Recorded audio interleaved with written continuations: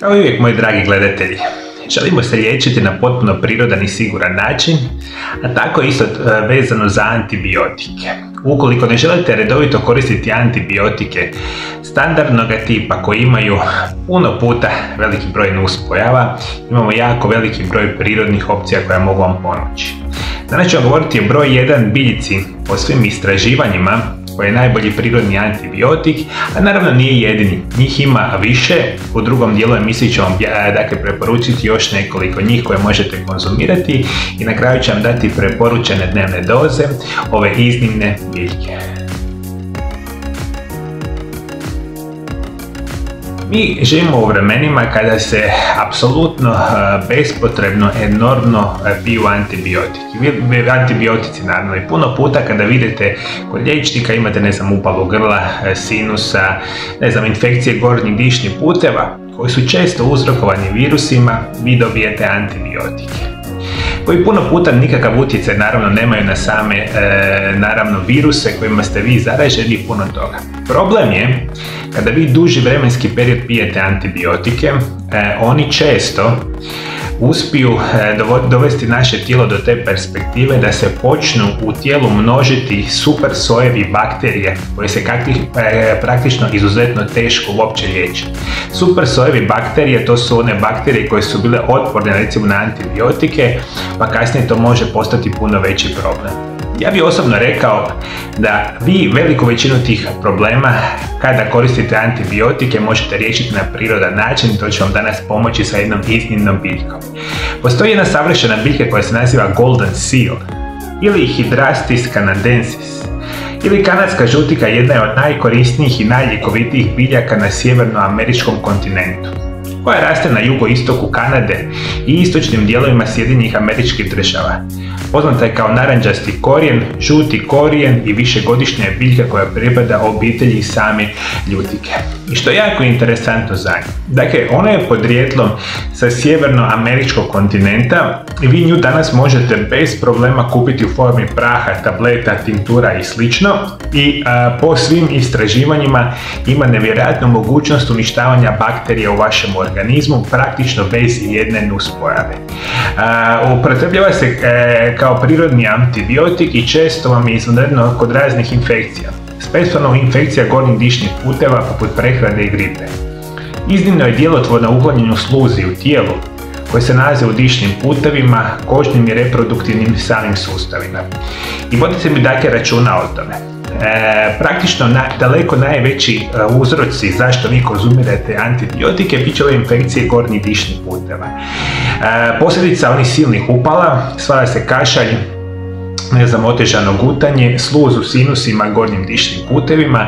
Ovdje vam perfektno, goldenseal uklanja ovu vrstu perspektive. Isto tako razmišljamo, vrlo je korisna biljka koja se koristi kao pomoć kod infekcije oka, poput konjuktivitisa, kod upale usne šupljine i desni, vaginalnih infekcija, te kod problema sa kožom kao što su ekcemi, dermatitisi i same psorijaze.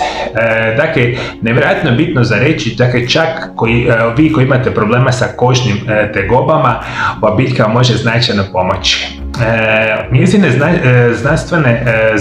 dokazane znanstvene blagodati idu za poboljšavanje funkcioniranja vaše jetre. Jer ukoliko već imate masnu jetru, nekakve napredne bolesti jetre, možete pomoći u detoksikaciji jetre i puno bolje funkcije redovitim konzumiranjem goldenseala.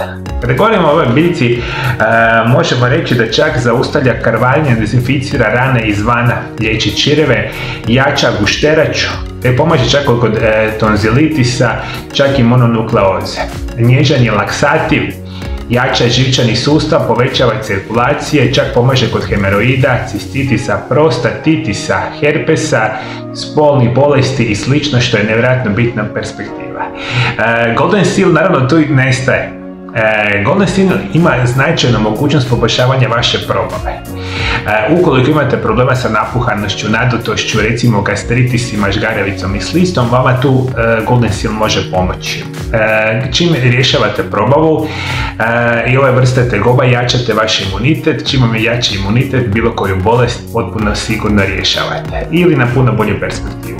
Kada govorimo o ovom biljci, izvanredno je naravno za jačanje imuniteta, izvanredna je za infekcije mokraćnog sustava, čak ima antikancerogena svojstva, jer ima jedan sastojak koji se naziva berberin, koji ima prosječnu stopu ubijanja raka čak od 91%, što je super perspektiva. I vi, naravno, sami goldenseal možete koristiti ukoliko imate problema sa srcem ili recimo visokim krvnim tlakom, potencijal nastana ateroskleroze, recimo krvnih čugurušaka i slično, vam tu goldenseal može fenomenalno pomoći. Dakle, ukoliko prvi put čujete za ovu biljku, lijepo odite na internet, imate veliki broj internetskih tražilica, kupite ju i odrasle osobe.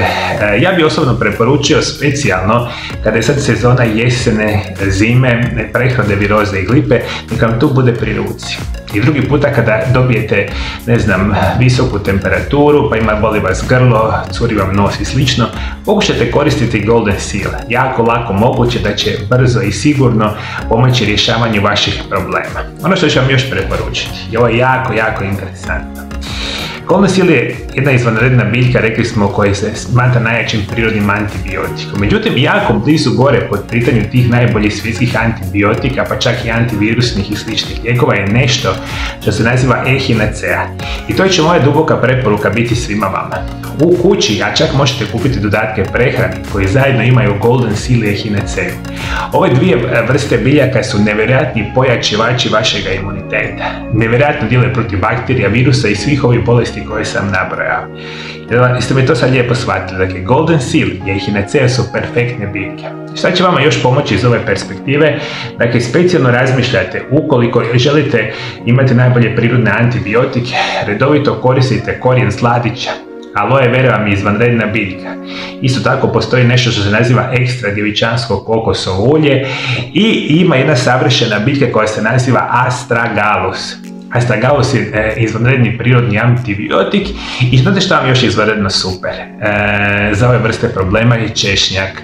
Češnjak svi imate kod kuće i sami dobro znate kada ste prehlađeni, prehlade, viroze, gripe, vam tu češnjak nevjerojatno pomaže. Dakle, ovo su vam famozni prirodni antibiotici, goldenseal je najbolji, ali svi od ovih su vam izvanredno dobri.